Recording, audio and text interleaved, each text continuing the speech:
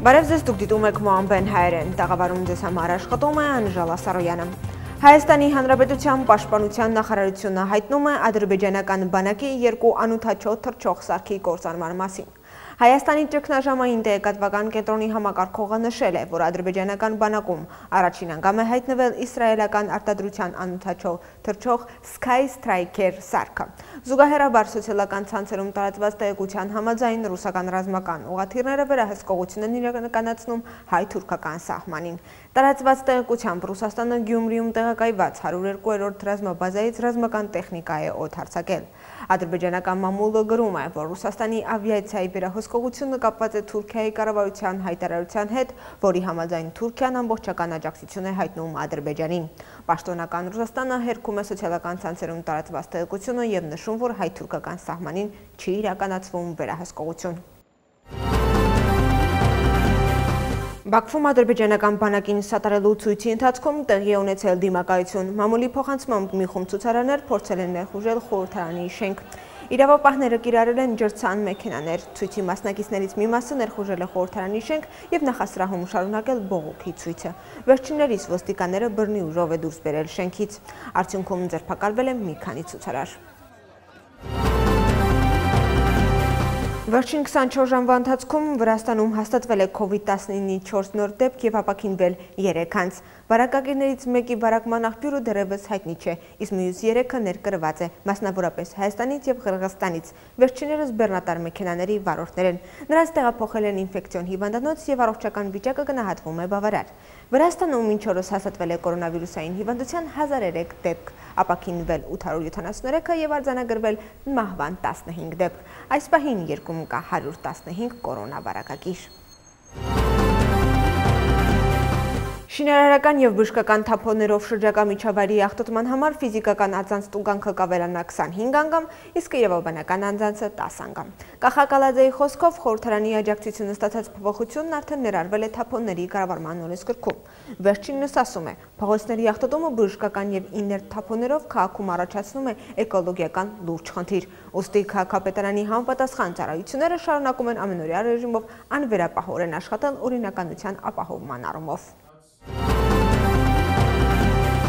Էլեկտրոնային հաղորդակցության մասին օրինագիծը կքննարկվի մինչև օրվա ավարտը առաջին ընթերցմամբ։ Փոփոխությունների քննարկումն ավարտված է։ Լսումների ժամանակ պատգամավորները հիմնականում հետաքրքրվել էին իշխող թիմի իրավունքներով։ Օրինագծի որոշ մանրամասներ արդեն ճշտված է։ Այնուամենայնիվ համակարգող և լիազորություն ունեցող ընկերությունում առանց դատարանի չի կարող ընդունվել հատուկ ղեկավար։ Այսօր օրենսդիր մարմնի արտահայտ նիստում կքննարկվի վերոնշյալ օրինագիծը։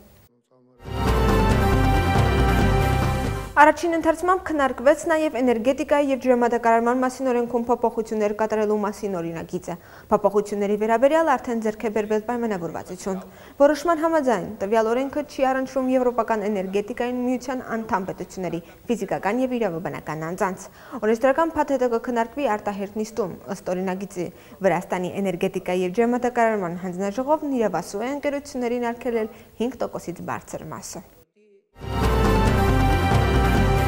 Վրացական երազանքը սկսում է պատրաստվել խորհրդարանական ընտրությունների համար։ Արդեն հայտնի է, որ Իրակլի Կոբախիձեն կգլխավորի իշխող թիմի նախընտրական շտաբը։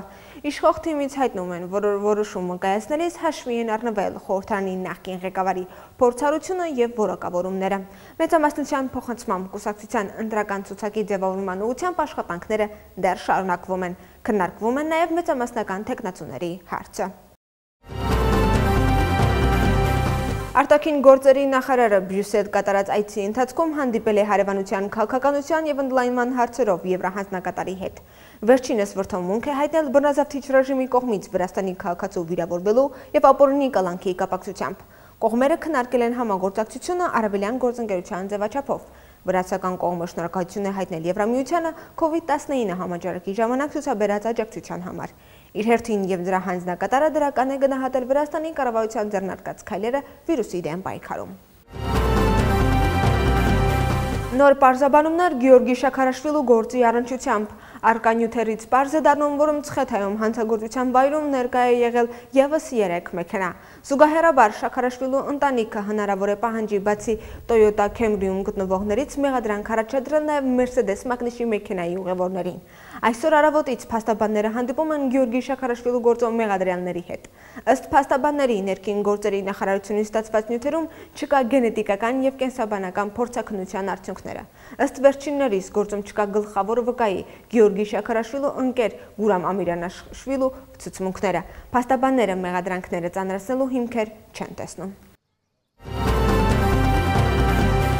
Ներքին գործերի նախարարությունը ձերբակալել է 5 հոգու գողության եւ ապօրինի կերպով համակարգչային համակարգ մուտք գործելու նպատակով։ Հետաքննության արդյունքում պարզվել է, որ Ռուսաստանի քաղաքացիներն ապօրինի կերպով մուտք են գործել առցանց տոտալիզատորներից եւ կազինոներից օգտվող քաղաքացիների էջեր եւ այդ էջերին կցված բանկային քարտերից գաղտնի կերպով յուրացրել 23 քաղաքացուն պատկանող գումարները։ Քաղաքացիներին պատճառված վնասի ընդհանուր չափը կազմում է 72,000 լարի։ Հանցագործությունը նախատեսվում է 6-ից 10 տարի ժամկետով ազատազրկում։ Իսկ այժմ կորոնավիրուսային ինչ իրավիճակ է հարևան երկրներում։ Վերջին 24 ժամվա ընթացքում Հայաստանում գրանցվել է կորոնավիրուսային հիվանդության 515 նոր դեպք, մահացել 11 քաղաքացի։